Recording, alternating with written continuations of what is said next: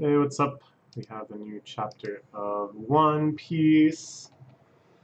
Uh, interesting. So, the crime family of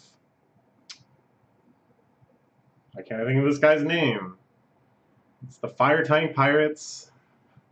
Capone Beige has been looking for Lola's sister. It looks like they've landed in Dressrosa. That's what my guess was at the end of the last chapter.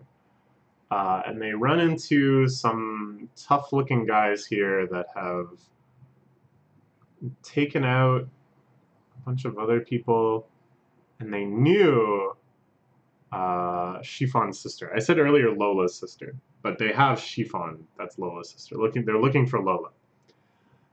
So they must know Lola way back from when she was with the Thriller Bark Survivors Club. She was president of that. And then she, of course, got her shadow back and set out into the wild blue yonder, as every good pirate should. So this is like their first clue. I guess they probably won't be staying on Dressrosa for long, if this is even Dressrosa. And instead we'll be setting off after whatever this guy's latest memory of Lola's location is. Should be fun. This chapter is called Big News? Dude, big news? Okay, hold on. There's been some of the most exciting One Piece chapters have been ones that are just mostly big news. Seeing what's moving and shaking throughout the entire world of the series, foreshadowing future arcs and causing huge revelations about past ones, introducing hype new characters and seeing where they stack up with one another. This is the function of the news in the world of One Piece. And yet, despite all of those chapters, there's been a few that I think have referenced the newspaper, but they certainly have never been called big news. 956, big news. Okay, so we had an act break in Wano, which makes me think that we could just go somewhere else entirely. We could return to the Reverie. We could go anywhere. We could see anything. This chapter is... I'm so excited. I hope you guys are excited. Okay, going on to the next page, and we're back in the Ryugu Palace on Fishman Island. Congratulations on finishing the trip. So I thought we would have maybe a flashback to what happened right after we left the Reverie. I really hope we get that depicted at some point at least. What the revolutionaries did, how it played out against the Marine station there, so on and so forth, all of the royals involved. I hope we still get at that at some point, but that clearly isn't going to happen right now, because the Reverie is over. The Fishman royalty are back home. Garp brought them back. Get another really lovely shot of the Ryugu Palace. One of the most beautiful depictions Oda has ever come up with. And Garp escorting them home. Stay long enough for tea, but given the circumstances, not any longer than that. Reverie always seems to result in chaos. So clearly something big happened, and maybe Garp has just sort of escorted these people away out of fear that they're going to get swept up in even more calamity. But they're all smiling, they're all okay. So whatever happened either kind of like aligned with what they were hoping for, you know, because Neptune, of course, has his own reservations about the world government, or it just wasn't that big in the moment, and it's more the implications. Okay, let's just find out. 50 heads of state together in one place. Do you think they're going to get along? Each of them has internal trouble on their plate. Greater powers silently stare each other down, while urging their smaller allies into fights, using resources and tools as leverage. Ooh, and this is very nicely depicted, as these two kings kind of sneakily supply bats to the two that are fighting in the middle. And all of these characters are so intriguing. The guy on the far left here, did Oda cross a line? Did Oda draw this guy with a Hitler mustache? And it looks like kind of an old Imperial Prussian military garb, meaning that this is definitely like Germany coded, and he has the mustache. I don't know. All of these depictions, of course, you probably could take offense to, but they're just so lively, such bursting with creative energy, albeit stereotypical energy. It's hard to fault Oda for this. You can tell that he's just having fun, and who knows what consequence of any 90% of these characters will have. Differences in wealth and religion. Religion? I suppose the celestial dragon worship is somewhat of a religion. That those people are just above the law and above everything else. There's also Kuma's Bible, which has never once even attempted things to be explained. There was like the nun that ran the Lamb's house that turned out to be corrupt. But what was she like actually the nun of? It's like other cultures that have kind of ritualistic things. I don't know, just evoking this word religion here seems quite interesting. Of course, there's like the Skypian religion too, but that was more just like a cult of power. When it comes time to join hands, they smile and grind each other's boots under the table. How many kings can actually speak equally for both their own people and others? A round table indeed. So all of this seems normal? Like, is this the chaos? What about the revolutionaries? The discussion was fraught with tension. Yeah, like, that's not what you would be saying if, like, a gigantic terrorist army blew up a gigantic part of Marineford, which I thought was definitely, or not Marineford, sorry, Marijois, which I definitely thought was possible. But I guess that didn't happen. Roots grow deep in the history between countries. We're just another part of that. As long as no blood is spilled, I'm willing to call it peace. But this meeting was a bad one. Okay, so what actually happened? It's a bit late in coming, but there's one thing that happened that I haven't told you about yet. Following the close of the reverie, something happened just after we left. I got the report while on the ship. The Navy is using its full resources to solve the matter. But for now, I beg of you, don't be fearful of the surface and of human beings. The incident is regarding the kingdom of Alabasta. Okay, so this goes back to something we saw right at the end of our time during the reverie, where that mysterious person, L or something? Eld? I can't think of her name, or if we really even know her name, or if we even know that it's a her. That was just a prediction that people made because she sat on the throne that is supposed to have no king. Take that quite literally. Anyways, they were asking her who should be erased from history. Whose flame should we extinguish? And by they, I mean, of course, the Gorosei, the 5 elder stars, the de facto obstinate leaders of the world government. You know, people that can very easily rub out whoever you ask for it. And it seemed like she had been deciding between a few people. She had considered, like, Luffy. She had the Luffy wanted poster. She had the Blackbeard wanted poster. I think she had Shirahoshi's poster. But then she was holding Vivi's poster. Well, not her poster. Not Shirahoshi's poster, but pictures of them. And walked up to the throne with Vivi's poster. Okay. So, Vivi, I think, is in trouble. Stands 1 week after the conclusion of the reverie. Oh, Pangaea Castle. What a godly name for a castle. The roar of the conference still hanging in the air. The head of nations depart, travel back to their homes. The American guy and the Russian guy. Earlier in time, however, at the World Economic Journal, thing after another. So many events happening at once. Okay. The World Economic Journal, by the way, looks like it's headquartered in a gigantic teapot. It's just fantastic. I just wanted to point that out. I love it. Been a fatality. Big obit sell papers. That's a fact. Of course, it's our boy Morgans, the big squawking troublemaker who is on Big Cake Island. Whole Cake Island, I'm sorry. Big Cake Island. I like that, though. The results are fantabulous, too. An attempted murder. Thrilling stuff. Delay 5s and bring them all. 2 covers, front and back. Sure. Sounds awesome. Telegram from the government. Gander on the digits on this check. They want me to cover a story, but which one? That's it. Oh, cover up a story. 7 story this big? Never. So,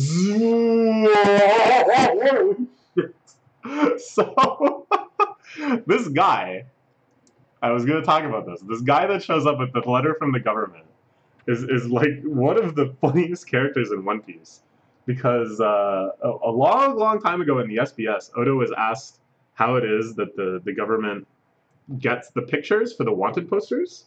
Like, isn't that dangerous? These are all like super high level pirates or whatever. They're not going to just stand there and have their picture taken in most cases. And Oda's like, oh, there's this guy. I can't remember what his name is, but he has some very silly, obviously made up on the spot name. And he's like, oh, he's just really fast, and he'll just sneak in there and then run off. And he drew him. He drew what the guy looks like. And now this guy actually shows up sometimes. Isn't that amazing? Don't you just love One Piece? But here, it's not that guy. It's Virgo. Virgo deep undercover. Rips the face. Oh. Whoa. Okay, so now they're threatening the paper into covering up this story. Whatever it is. We don't know what it is. We don't know what it is. It's Cypherpole. Wait, that's Cypherpole? I thought this was Virgo. Doesn't it look like Virgo? But Virgo, we kind of thought was dead. So I guess Virgo is dead. This isn't Virgo. It's just someone from one of the Cypherpoles. But it's not someone from CP0 or CP9, presumably. Because Morgan beats the crap out of him! Don't mess with big news Morgans if you know what's good for you. I'm the king of news. Be among you hungry Scrooge, but first and foremost, I'm a journalist. As the DJ of the printed page, I get people's hearts dancing, and I'm the one who decides what news is fit to print. God damn! We're moving off his wall, and a whole bunch of Morgan's birds, because he controls all the news coups. The news coups are the trained seagulls that deliver the newspaper. So they have this whole army of birds they can use to relocate. Oh my god, I love it. I love it, I love it, I love it. Oh man, Morgans, what an interesting guy. What's up with him? I thought he was just like, first kind of like a fun gag to explain, like, oh, the head of the newspaper, which is delivered by seagulls, is this gigantic bird. Like, that's hilarious. And then he started playing more and more of a role, but it was kind of like a very limited, like the fitting into a plot line of the story, like, oh, he's the one that reported on this, he's the one that ran the article on Luffy because he was there firsthand, blah, blah, blah. But now he's like actually interfering with the plot, you know? A sort of ascension of character from what seemed like just a minor gag into someone who might actually have a major impact on the story. It's so cool, so One Piecey, you know? Okay, and then they get a message from King Waphol. It's got some leaked intel, whatever. Including the incident, the government sought to hush up. The news of the king's vote and resulting incidents spread instantly throughout the world to the shock of many. The Kamabaka Queendom, the revolutionary HQ, relocated from Baltigo after that location was leaked. Can't be true, you're kidding, Sabo. The World Economic Journal, that bird's lying through his beak. Okay, so, what happened? It looks like Sabo is reported to have done something well outside the Revolutionary Army's expectations or even desires. Okay? He did something heinous, it looks like here. Something that they're extremely opposed to. But that's what's being reported in the paper. But then also Sabo must have actually tried to do something, which is like the incident the government sought to hush up? Maybe? So Dragon and Ivanka being shocked, that's like one thing, because they weren't there during the reverie, as far as we know. So it could be like things got out of hand and they're just learning about it now. But then Betty, who was there, also seems shocked, also seems confused. Okay. So please don't do too. Koala also freaking out. Lost contact with all of them. How do we confirm any of this? All of them. So Koala wasn't there either. It's only Betty that I thought was there. That is Betty in the bottom left, right? The Revolutionary Army commander that has like the cheer up fruit. Okay, the Goa Kingdom. Stelly, of course, recognizes Sabo, the legitimate heir to the bloodline. He was... Wait, how did it work? No, they really were brothers, yeah. And then Sabo just left, and then Stelly tried to make them think that Sabo was dead.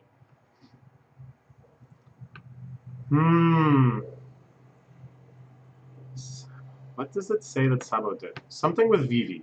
I think these two things are connected. Sabo killed Vivi. He was framed. But then Vivi is dead? I would be so shocked if they just killed Vivi off like that. Sabo abducted Vivi. That's plausible. Sabo abducted Vivi. Okay. Only just found out he was alive. These are, of course, the mountain bandits that raised that rambunctious trio, fated to change the world. Yes. The world never gets old, does it? Things are just getting good now. Ooh. I love this, that they keep showing Doflamingo reading the newspaper. Because remember when he was captured? He was like, fine, throw me in prison, as long as you bring me the paper. I won't be, I'm not going to be bored for a day. Alright. And then we see the pirate island full of lead. What, and it's got like a huge skull and stuff. Full of lead. What a name. What a name. A lawless island occupied by pirates. Of course, including here, Blackbeard. Pack your bags onto the ship. If the Navy's only going to take it, I might as well claim the prize. What the heck does he mean by this? Stretch of open sea.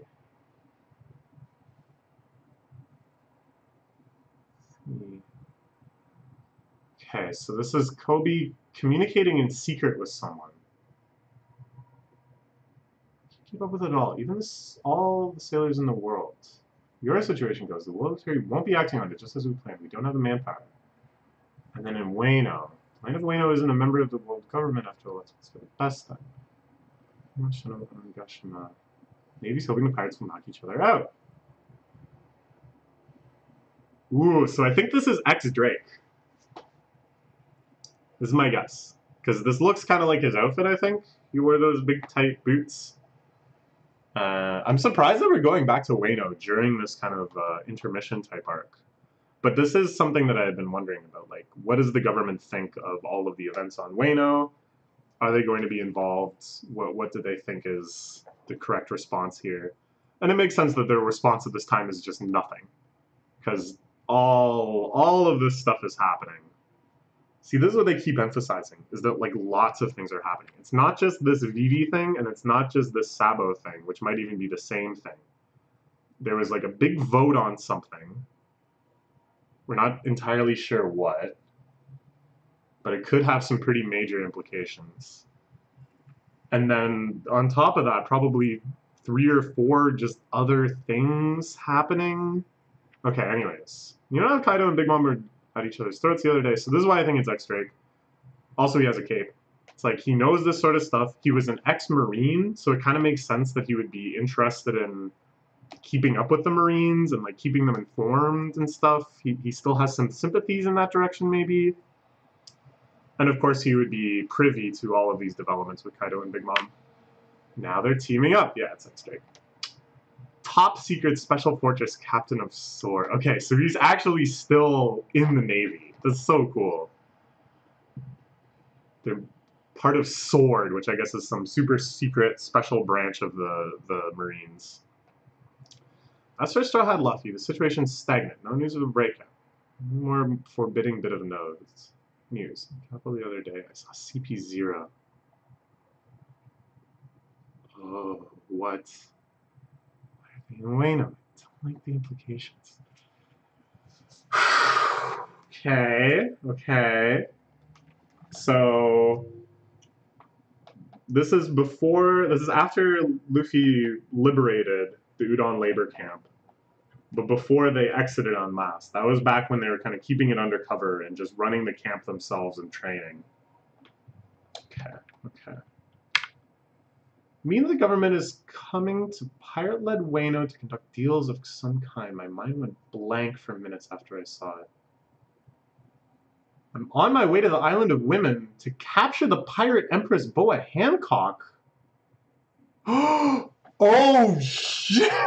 Whoa, the Shichibukai is over?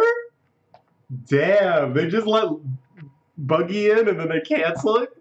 Buggy ruined it for them. The Shichibukai is over! People are celebrating. It was wrong to have worked with pirates in the first place. Should have done this a long time ago. Yeah. The left eyes are going bye-bye. Stupid pirate empress. Hawkeye's clown. Just clown. Sure about this. That was one of the three great powers of the world. Oh yeah, Shichibukai R.I.P. No more Shichibukai. Wow. End of an era. So what was the final roster? Still Kuma, I think, kept his membership. Hawkeyes, of course, an OG from the start to the finish. Doflamingo's out. Moria, I think, was stripped of it. The Pirate Empress, of course. She was another in it the whole time. Buggy now. That fake son of Whitebeard, was he a member? Weeble? Maybe he was a member? Who else? Law? Law was one of the Shichibukai now. And he still would have been, right? Or did he relinquish it when he decided to go against Doflamingo? I think he relinquished it as soon as Smoker saw him. Because he wasn't supposed to be doing what he was doing. The whole Doflamingo... Yeah. It wasn't when he went against Doflamingo. It was the fact that he had been set up on Punk Hazard at all. Meant he was relinquishing it. Whoosh, okay. Yeah. The dissolution of the Seven Warlord system. They're all going to get arrested soon. So that is like the real major thing that's going to happen. That's why Kobe was like, we don't have the manpower. It's because they know where all these pirates are. they know everything about their setup and their schemes and their bases of operation and stuff, or at least they should. So they're like, all right, well, they're illegal now, so I guess we're just going to go round them up. An impassioned argument from the two kings whose nations had suffered because of the Seven Warlords. The matter was put to a majority vote and passed. So that was the big vote. Okay, all right. I love it. I love this intersection of like this major plot element that's been the focus, or members of it have been the focus of several arcs, and like the system behind this plot element, i.e. that the government turns a blind eye to what they're doing, has been like the reason why they've been able to be such major factors in these arcs, you know what I'm saying? So it already had this sort of political component to it. And then the fact that it has this huge twist to it through the political arena as like a representation of the political power of the Reverie, I think it's just masterfully done. The implications it has, you know, Hawkeye is a wanted lawless man now or something, like what the heck could that mean? We're gonna look. We're getting Buggy action already. I think this looks like Buggy's big top, his circus setup way out here on Empty Bluffs Island. Empty Bluffs Island. Oh no, they're coming to arrest Buggy. All of your privileges as the Seven Warlords have been automatically revoked. You no longer have any ties to the world government. This means you are nothing but a pirate again, Buggy. This guy we've seen a few times before. This I think he's like a vice admiral with the big mustache. Usually he's hanging out with that other vice admiral that's like blonde and wearing sunglasses, right? I think. Anyways. Great big bull Buggy. She's suddenly clearing me one of them. So you're done with it and you want to arrest me. No honor in the whole lot of you. Former warlord. He's a former warlord already. Whole coast surrounded. Crocodile and Doflamingo, get up the shenanigans under your noses, and you're gonna take it out on the rest of us. My life's plans are ruined. Fight like hell, that's what we're gonna do. Go out there and show them what we're made of. Meantime, I'm gonna skedaddle. Alright. I love it. Perfect. A perfect reintroduction to Buggy. What a fascinating character. Following him through all these ups and downs is just phenomenal. The god of pirates. Woo! So of course they go to Hawkeye's residence. The thrill of excitement. It's been so long since I was Olympian chased. I don't know. I feel like this is a dumb idea on their part. Like, what is Mihawk doing? He doesn't have a crew. He's got one tiny boat that he just sometimes sails around in. He'll show up sometimes and help you out, but he wasn't really doing much piracy, really. He just had beef with people. He'd just go after pirates he didn't like and take them out, you know? This, to me, it's unclear what laws he's even broken, Mihawk. Look at the sound effect around him. The dawn. It's so exquisite. Okay. The former warlord. Yeah, this seems real dumb. Don't they know that all of their battleships are going to get carved up? Don't you know that all he has to do without even getting off his island is like whoosh, and they're all in pieces. Meanwhile, all right, here's Weeble, who I correctly thought was a warlord. So we've seen 1, 2, 3 now. Okay, and then we know they're going after Hancock too. So I don't even remember who's left. Like, it's been quite a while since they had a full roster of 7, I think. And of course, Weeble, being a dumbass, has no idea what's going on. Seems like they're not on our side anymore. It's their mistake. Get them all, Weeble. In the name of Whitebeard. The Amazon Lily getting raided. So the 7 worlds have been stripped away. 80 ships out at sea. Don't panic, you seem to have forgotten something. The reason they chose us to be the 7 warlords was for our strength. Ooh, so badass. Okay, so the way this is set up, I'm going to be a little disappointed if this is the last we see of these fights. I guess these are all the warlords right now. So I think the next few chapters might be just showing who gets away, who fights to the end, who gets captured, who just obliterates all the ships that were sent to capture them. I think it'll be that kind of very indulgent plotline, which is going to be a lot of fun. And then, what else, though? Like, what happened with Sabo? What's going on with that? We never found out. I think he's been framed for the kidnapping of Vivi, when really what happened is... So, the revolutionaries were, like, about to attack. Sabo was undercover.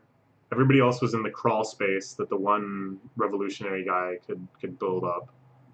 They were about to do a big surprise attack. And then it seems like that hadn't happened. Like, that wasn't covered in any of this news. Nobody's freaking out about the revolutionaries.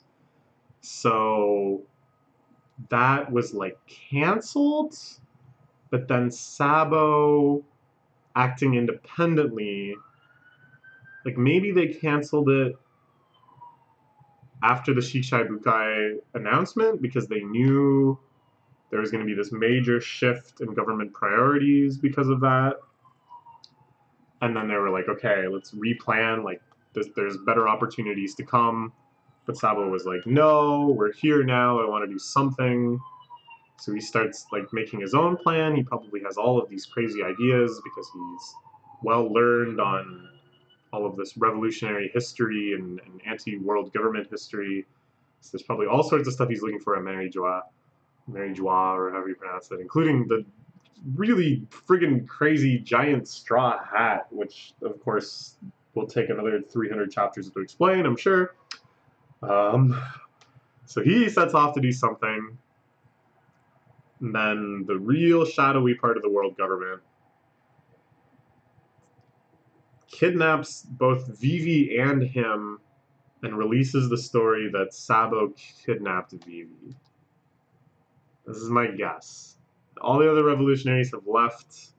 We can't make heads or tails of this news coming out. Yeah, I don't know. Alright. Really freaking crazy chapter. Big news indeed. My favorite part was Morgan's beating the crap out of that guy. How dare he impersonate their ace photographer. Alright, I hope for more chapters like this. And then from there we return to Wano hitting its climax. Oh, what a good time to be a One Piece fan. Alright, I'll see you next week.